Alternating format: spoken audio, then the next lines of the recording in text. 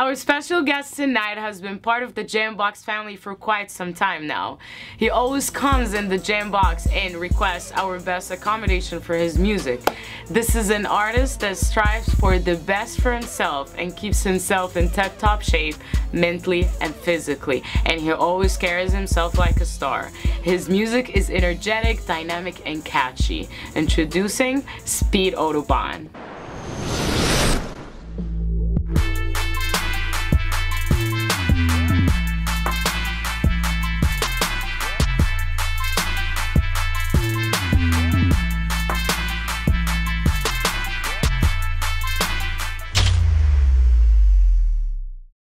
Okay, so tell me, is there a certain lifestyle that you would like to embrace for yourself and for your art? I think my lifestyle would be just, being healthy and living your best, I think that wherever you go, you only get one chance to make a first impression. So whatever you do, you should always look your best, regardless of your appearance, your musical sound, whatever you do. So that's just the way I pretty much wherever I go, I try to always make myself presentable to a point where people respect the vibe that I bring. So were you like all the other kids or the other teenagers who everywhere they go they try to perform or everything, or how did the music become your career, and when did you know you want to be an artist or pursue it as a career? Like I said, when I first started before, I was pretty trash. I had a lot of friends who told me I wasn't good. But like it was something I worked on. I built. I really worked on it. I built on one chip at a time. Once you get a little flow, then you learn how to put your word game together. You learn how to make songs. You know how to make bridges. It's just a puzzle. And you just learn how to put that puzzle together until you get it right. So started off where I wasn't that good, but I just kept working on it, and then so eventually where you develop your own sound and your own vibe, and you do your thing.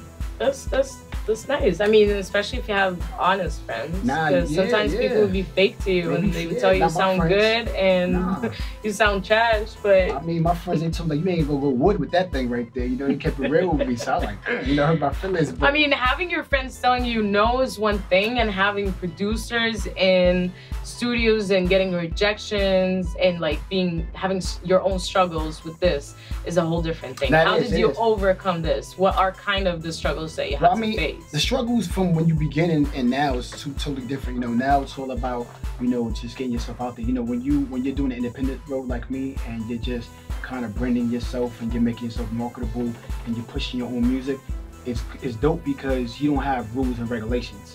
When you're under a label, but at the same time, the label advantage is the fact that you have that big budget to do promotions and to put your face out there, and kind of let people see your vibe. But I'm at a level where I can pretty much do what I want to do, which is dope. All the revenue comes to me. I work as hard as I want to, and at the same time, it's just a level of putting that hard work. And at the end of the day, I feel like no one's gonna work as hard as yourself for something you believe in. So it kind of just put it together. That's great, because I wanted to know, how long have you actually been in the music industry? Well, I've been going hard. Like I said, I met Lee JAMBOX around 2011, 2012. That's when I really So it actually started here. Yeah, in a way. Started here. That's crazy. I didn't even know that.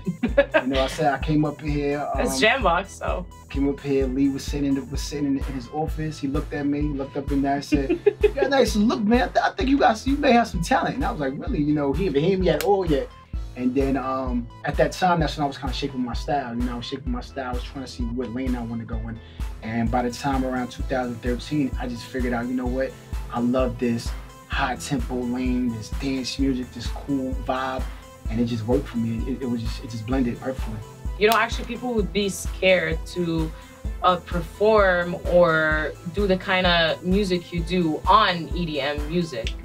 They would be scared because people are not going to understand this, and how are they going to reach this audience? How did you get over this to start? It was natural to me, it really was, because at the end of the day, I always had a lot of energy. I always been really energetic, And when I got on stage, and when you hear that bass, you hear that tempo, and you just jumping up and down. You want to dance it? And I'm a hard sweat. Sometimes you get lyrics pop in your head when you're like hearing some kind of beat that doesn't have a sound or anything on it. I'm known for like kind of chanting. I be sitting there like this chanting to my, I'm like a crazy person on the train, saying, talking to myself. It's like, I got it. It's right there. I got it. Just need to record it real quick. Yeah, definitely. It comes to my head, you know, different choruses, different bridges. And I just, you know, it just manifests in my mind. And I think that's how all artistry, great artistry starts. It starts with a vision. And you add on to it, you know, like a naked tree, and you add some leaves, some branches to it. And that's kind of just the way I do my thing. That's how you started wanting to make your own music, because you go off of any beat, you feel it, you want to be on it. So it's like, oh, maybe I want to make the music itself. Maybe I want to be part of this. I want to know how it's done, structured, and everything. And that's how it goes, you know. And that's kind of what happened with JAMBOX. You know, I learned how to do the technical piece of it. So it was more like not just being an artist in terms of coming up with words. It was more learning, you know, more of the technical and the science of music. Because once you understand that now that science, then you become a better artist in a way. You know what to ask for. Of course, you know what sound you want. You know, and then when you get with some dope producers or some engineers, you're like, you know, I know this right here. Can you make it sound like this? Can we play it around with this? And you vibe off each other. You know, Peter George is actually the guy I work with in JAMBOX. The best of the best, man. That dude is one class, man. You know, shout out to him. Peter George is great, man. And me and him just have great chemistry, man. Like I've been working with him now for the last like 6 years, and we just have phenomenal chemistry together. I get in there, and he was like, "Yo, Speedy, you can do a little tighter, man. You know what? Let's try something different." It takes someone who tells you, maybe you can do this. Yeah, definitely. It was like, oh, maybe I can. But it comes with trust, because you know that, because if you made a dope project and song with somebody before, you know that they're always looking for their best. So you need to but respect that man's word. So when he's telling me something, like he'll stop me in the middle of it, like, let's try this over. I know it's not coming from a place like he's saying on his phone, he's texting. Because he can just put you on record and fix that shit later and just put you on music. I was like, next. You know, it's easy for him to do that. It's not bad. It's all a part of the process. So you've been doing it all. You tried to sing. You're like, not for me. Nah, singing. You tried to perform. You tried to rap, do it live, record, all that. So you obviously gave this music industry and the game and your art a lot of love. Did you get any of this back or not yet? Of course. I mean, like I said, you know, I wouldn't do it unless I get love back. I mean, I think anything you do in life has to be reciprocal. You give, you take, you know, that's how it goes. But I think, you know, with me, it's been dope, just a dope experience. You know, it's the coolest thing when you drop a project and you put it out there and you have fans from, you know, from Japan, the Middle East, Germany, all these different countries in there. So when you love, you know, some of these places I never stepped foot in, but they know who I am, and I think that's the. How does that make you feel if you get like a message from somebody in India or something? It's like, yo, I like your music. I mean, once I do Google Translate, I can understand what you're saying. First, I'm about to say, I hate you, go to hell, you know. But you know, once you see it's dope, you know, they give you some love, they give you a really dope message. It's really cool, you know. At the end of the day, it just makes you feel good, and it makes you know that your message and your artistry is respected. Do you ever get nervous, or you feel like, no, maybe I'll keep this track to myself? Like, I'm selfish about it. I want to keep it for me. I mean, I think initially you start like that because everyone has, like, you know, has some anxiety when it comes to insecurities, when it comes to like your music, like they're gonna like it, you know, you question yourself, and that's natural as any artist. But I think once you throw it out there, people they're gonna gravitate to it if they feel it. You know, and if they don't feel it, then it is what it is. You know, at least you know you did your best. But if people feeling your music, they're gonna love it, you know, and you're gonna get that same energy back, man. And all you can do is embrace it. So I've been fortunate that I've gotten a lot of love, you know, from different places. You know, even in the United States, you know, especially like, you know, California, I get a lot of love. New York City, because, you know, obviously, you know, we have Lower East Side, we got Williamsburg, you know, we got the dope. I love it out there, you know, so I always get a lot of love in those places. Even in Harlem, you know, Harlem is changed and real eclectic, so, you know, you get a lot of different sounds, so, you know, I get a lot of love. And you said you started JAMBOX in a way. How's JAMBOX involved in all this? And, like, did you record your music here? Yeah. What's the relation here? My first two major projects I've done, I recorded at JAMBOX. And the one I'm working on right now, I recorded so far I've recorded about 15 tracks. I think I did maybe about 13 in JAMBOX. EDM and electronic music and all the upbeat, but what else? Rap. You know, I think hip hop is. That's where it all started. Yeah, hip hop started. You know, like I said, you know, I listen to a number of different artists. I go back from as far, like, you know, fall back and I come back, you know, to now, like, you know, I listen to rappers like Big Sean, I listen to Electric Youth, that's another, you know, definitely more alternative music. I'll listen to T.I. is one of my favorite rappers of all time. I think T.I. is so dope, man. It's just his flows, like he smiled when he said that. Dope artist, I gotta respect it, man. What was Kendrick Lamar? I think is really dope too. I just love his flows. You know, I really appreciate the way they're able to attack music in so many different ways, and you know, a lot of times when I approach my music, I try to attack it in so many different ways. You know, sometimes a lot of artists, they get very stagnant in just the way they attack the music the same way, and people love it. They may love that sound, but it gets boring at some point. You're just gonna you don't hate the artist, but you're gonna listen to something else. Definitely. An artist should have like more than one thing that he can give to you. You know, I love Lauren. I think she is phenomenal. That last album on Melodrama was, to me, that was like one of the best. What do you think about Tyler, the Creator, though? I think Tyler, the Creator is cool. I love his energy.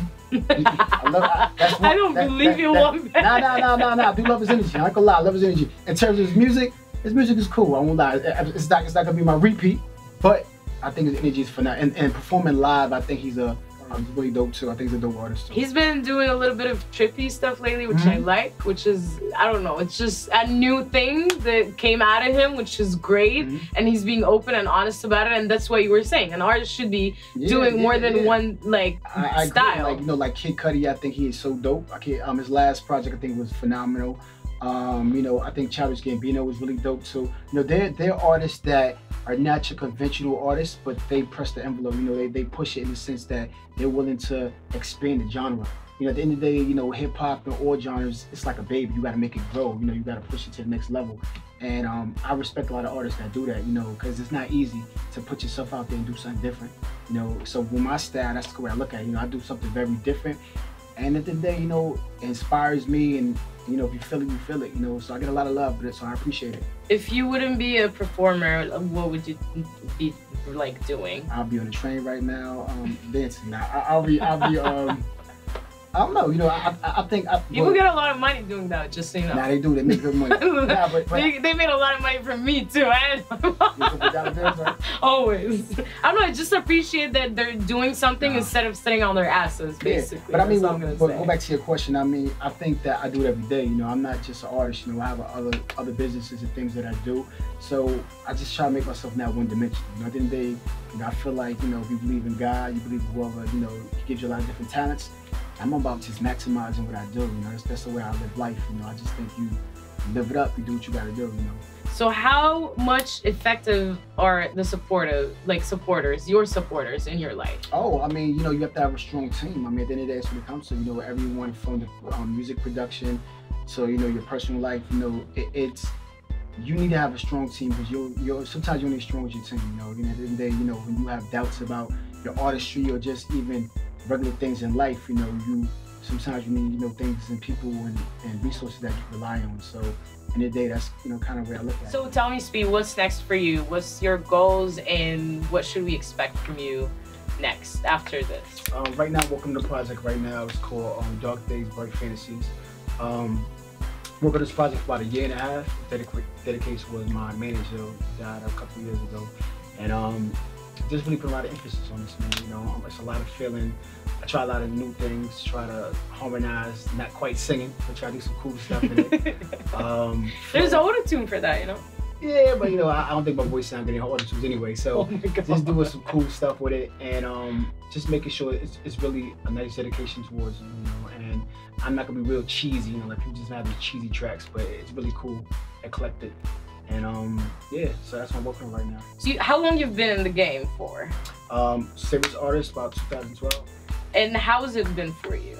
It's been a struggle. You know, you have your ups and downs. You got your good years, your bad years. You know, and it's about, at the end of the day, I think it's about consistency and hard work. You know, just anything in life. You know, as long as you go hard, you got passion, and you believe in yourself, and you have a great support team around you. You know, it's really dope. You know, so that's pretty much my approach. You know, I have a dope team. One of my producers, he produces all my tracks, Danny Switchblade, one of the best in the world, man. He's phenomenal, man. You know, he holds me down. When I feel like I'm slipping, he quick to let me know. I already told you about my boys. It's a good producer too. Is of the course, reason you're gonna be a good artist. You're as good as your producer sometimes, you know. It's like a soulmate. You need to find your soulmate producer. I never thought about it like that, but okay. No, but like for real, if you find like someone who knows how you like things to happen, you know his ways and all that, you guys are definitely gonna make good music. You know? And I think it's not just your producers, your engineers. It's your, your engineers who help you mix, mastering. They all have to be a part of that puzzle, and it has to fit right. And then, like, I was talking about my friends, there are some real critics, so if it ain't sounding good, they'll let me know really quick it ain't sounding good. It's everything around you. And with all this struggle and all, like, you've been in it for a really long time, obviously, even before being professional. If you would say something to someone who's just starting out and they've been struggling and they're having their own, like, issues and critics and everything, what would be something, good advice that we'd actually tell them so they can hold on and like keep trying? Stay consistent. Stay consistent, work hard. And at the end of the day, you have to realize that life is just, it's its own beast. So almost meaning that you're gonna have things that's gonna deter you, and that's cool. You may get a job, you may get a girlfriend, you may, whatever, a boyfriend, whatever you're into. But at the end of the day, it's that you stay consistent and keep on plugging at it every day and get better, you'll make some moves. So what do you think about people who say that music and working and girls, they don't mix together, like relationships hold you down and everything? So what do you say to that? Because obviously she's here supporting, so what do you want to say about that? At the end of the day, I think to each his own. At the end of the day, some people it works for them, some people doesn't, so. Exactly, that's all you need to say. That's the truth, So tell us, where can we find you? You can find me at I'm on Spotify, Speed Autobahn, S-P-E-D. Oh, thank you. S-P-E-D A-U-T-O-B-A-H-N, Autobahn.